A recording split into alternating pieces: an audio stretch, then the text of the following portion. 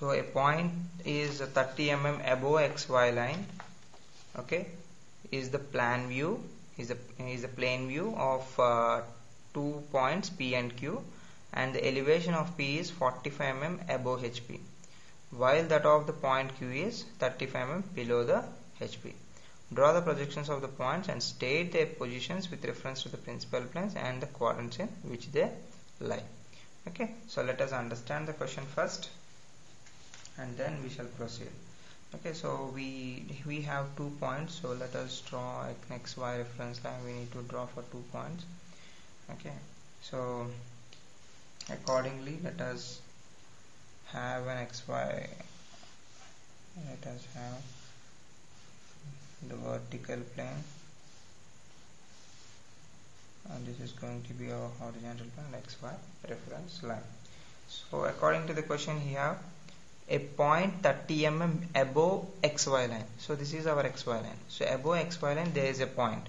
So above XY line we had a point, okay, which is at a distance of 30 mm.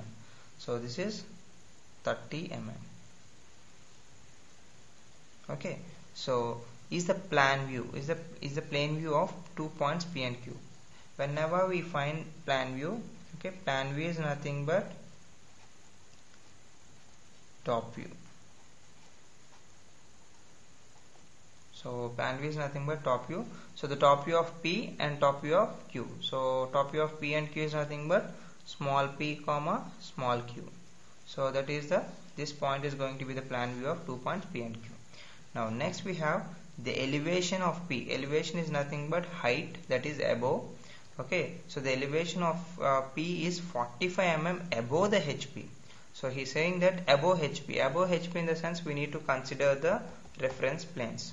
So above HP in the sense either the point it can be over here or the point can be over here.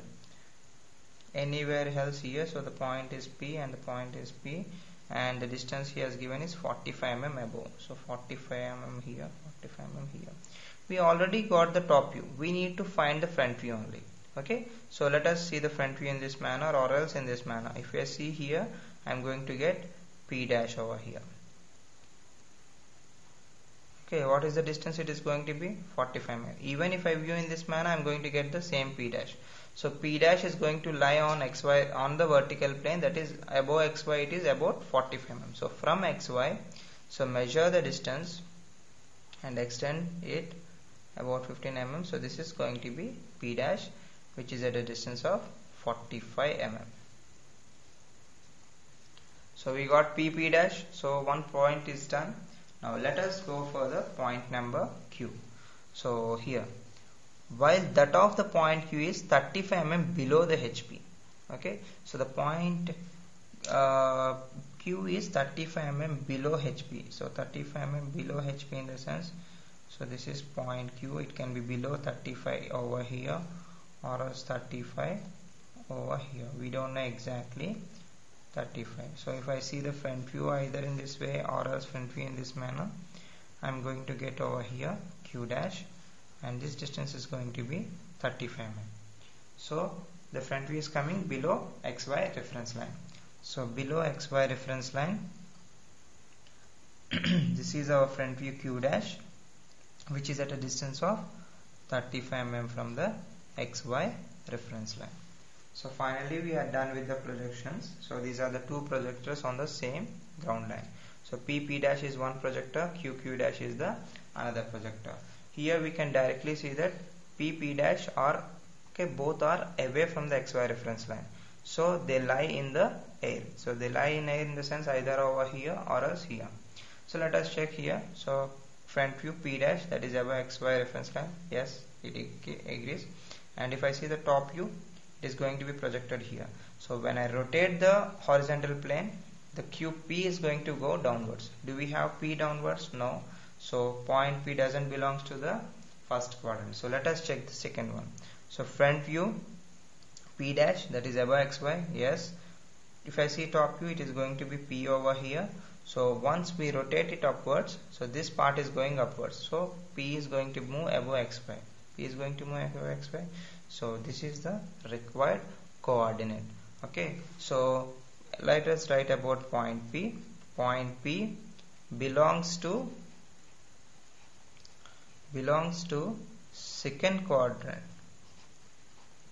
It belongs to second quadrant. So according to the second quadrant, it is going to be above and behind. So above HP and behind VP.